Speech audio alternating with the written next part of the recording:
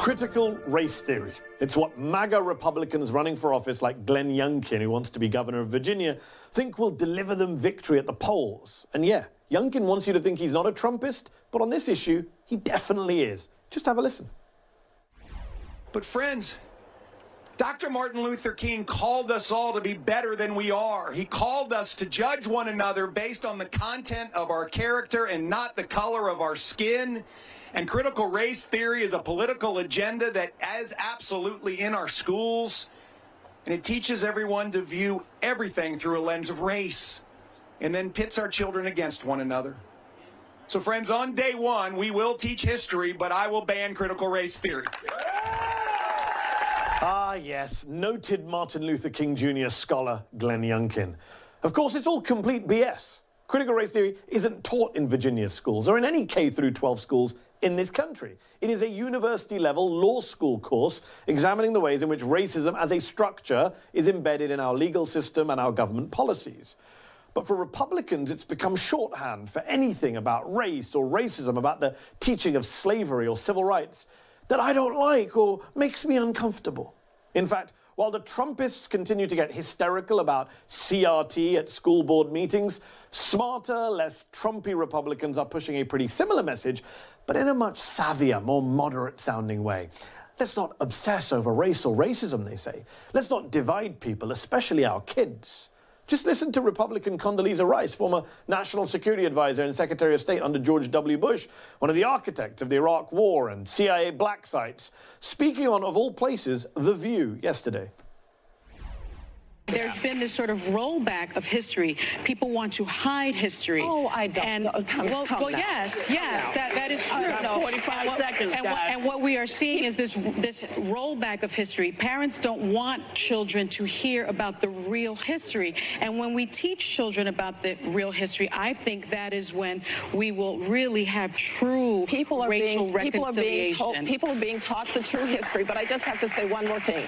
It goes back to how we teach the history. That's what I'm saying. We teach the good and we teach the bad of history. Yeah, but what we don't do is make 7- and 10-year-olds feel that they are somehow bad people because of the color of their skin. We've been through that. Yeah. Yes. And we don't need to do that again. We don't want anybody. Is any of that true, or does Rice have as much credibility on this topic as she had on weapons of mass destruction? Joining me now to discuss all this is MSNBC contributor Brittany Packnett Cunningham. She's a racial justice activist and host of the Undistracted podcast, and also a former elementary school teacher. And Michelle Goldberg from the New York Times, also an MSNBC contributor, is back with me as well. Thank you both for joining the show tonight. Brittany, let me start with you. You heard Condoleezza Rice there. Is the teaching of history or of racism making white kids uncomfortable, dividing our children? And you were a teacher yourself once, weren't you? I absolutely was. Here's my real question. We have to wonder what's wrong with a society that does not want to be made uncomfortable by the truth of our history. We also have to wonder why it is so easy to confuse white people with white supremacy. The true teaching of history doesn't teach you to hate white people. It teaches you to hate, abhor, and reject white supremacy. And if we do not teach it properly, the past will be prologue.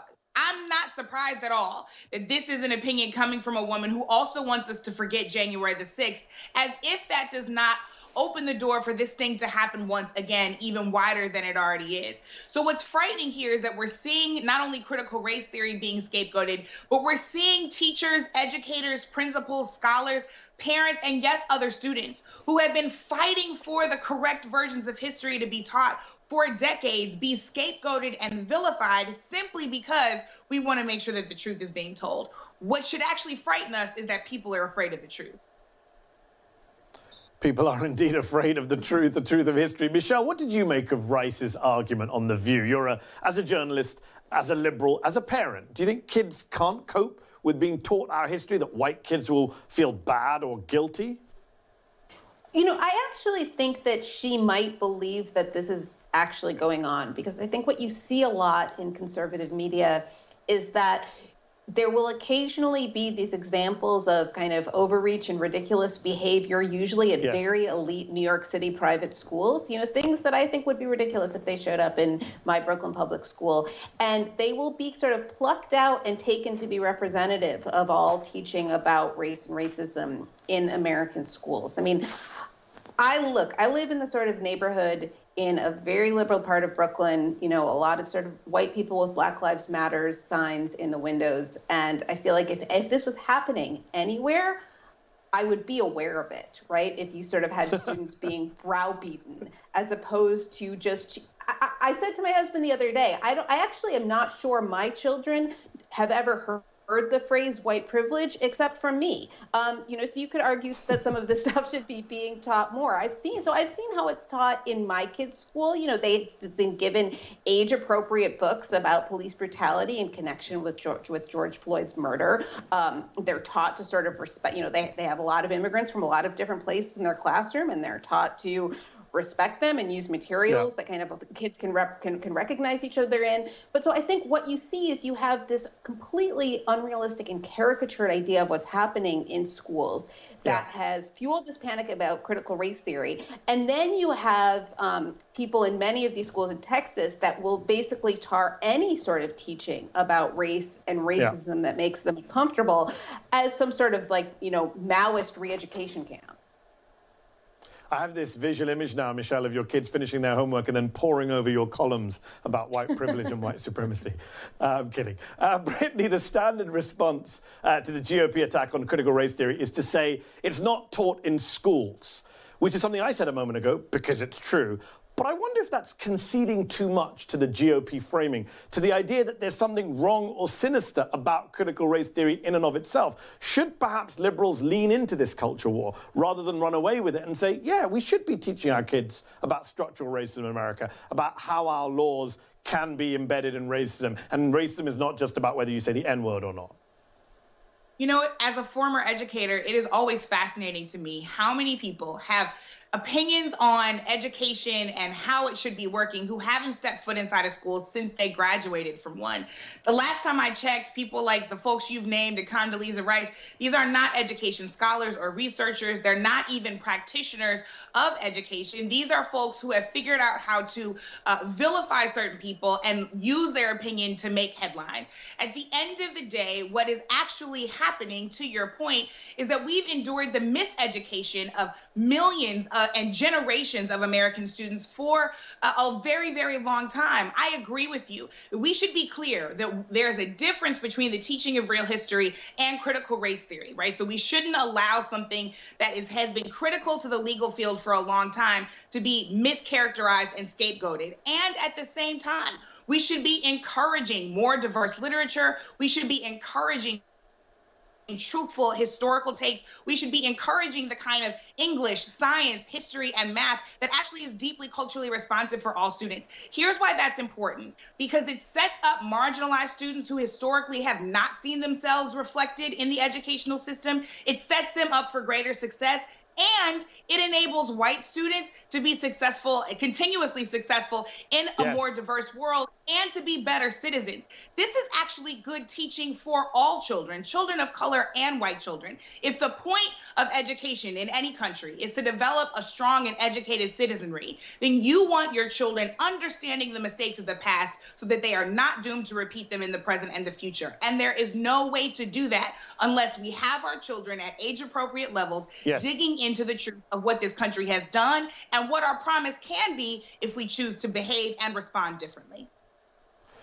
The line to be better citizens, I mean, I feel like that should be written above every school gate entrance. I mean, that's so key, especially when we see what's happening in our society right now. Michelle, Republicans have decided to run on this topic. They are obsessed with it. Today in Congress, a Republican lawmaker jumped on a right-wing news story about the Attorney General's son-in-law claiming he runs an education company that promotes critical race theory materials. Have a listen. It also concerns us that your actions may have been motivated by your family's financial stake in this issue. Published reports show that your son-in-law co-founded a company called Panorama Education. We now know that that company publishes and sells critical race theory and so-called anti-racism materials to schools across the country. Just wonder what Merrick Garland is thinking there as he listens to that. This obsession with conspiracies, with teaching a sanitized, rah-rah-rah version of our history in schools, of airbrushing our racist past and present. Michelle, we talked in the A block about authoritarianism on the right. This is part and parcel of that authoritarianism, is it not? Well, you know, and what is so frustrating about this discussion that we have in this country about kind of quote-unquote cancel culture is that this is a real crisis of free speech in this country. Here you have government entities, both, you know, Republicans in Congress, but also Republicans who control state houses all over the country, using their power to prohibit entire schools of thought, to prohibit kind of broad concepts, to prohibit certain books. And, you know, it's like, listen, when you listen to that, you know, are you or have you ever been related to somebody who might profit from critical race theory, right? There's very clear echoes of this sort of thing. And you can see why Republicans are so obsessed with it, why they're talking about this and they're not talking about the Build Back Better Act, because it's right at the intersection of all their anxieties about a changing America. And let's see what happens in Virginia next month, because if they lose there, maybe they'll think again. Who knows? Brittany, Packnett, Cunningham, Michelle Goldberg, thank you so much for your time tonight. Appreciate it.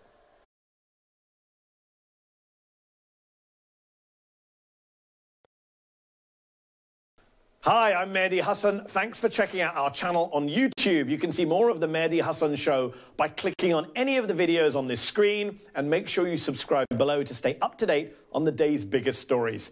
Thank you for watching.